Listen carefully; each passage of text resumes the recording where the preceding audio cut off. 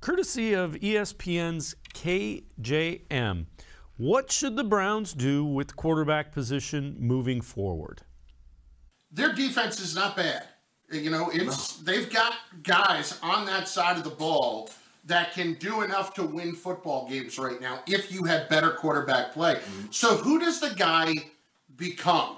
And who are you looking at? If I'm Cleveland, I am looking long and hard at trying to figure out if I can pry Derek Carr away from the Raiders, who only has 1 year left on his deal. If the Raiders are going to be looking to go in another direction, Harry, he's only making 19.8 next year. Yeah. And if I had to give away a first-round pick to get Derek Carr, and I felt like I had a chance to win, Derek Carr, with the Cleveland Browns, he absolutely can win there. Yeah, I'll say Derek Carr, and not just him. I'll say Kirk Cousins as well. And I understand Kirk Cousins has had his struggles in the National Football League, but Kevin Stefanski, their head coach and guy who calls their plays, he's very familiar with Kirk Cousins, and I think Kirk Cousins would be a major upgrade over Baker Mayfield, because you got to look at it. They have the pieces in place with this football team, with the Cleveland Browns. Defensively, offensively, they have everything in place. Right now, they just need great quarterback play, or a decent quarterback play. Let's welcome in Tim Bielik, reporter for the Plain Dealer and cleveland.com. And Tim,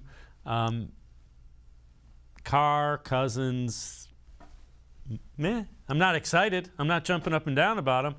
Are they an upgrade? Maybe over the way Baker's playing currently?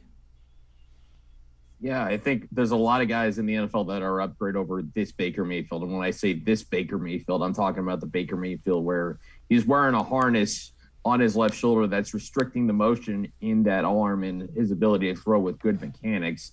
And when you don't have good mechanics as a quarterback, it's really hard to succeed unless you have a guy like Patrick Mahomes. But I've been a believer that, you know, what's going on with Baker has a lot to do with that shoulder. I know it's not necessarily causing him pain, but it's also affecting him mechanically. And the reason he keeps playing is because the Browns clearly still believe he gives the team the best chance to win, which makes a lot of sense. I know Case Keenum played the Denver game. He won, but he wasn't particularly impressive in that game.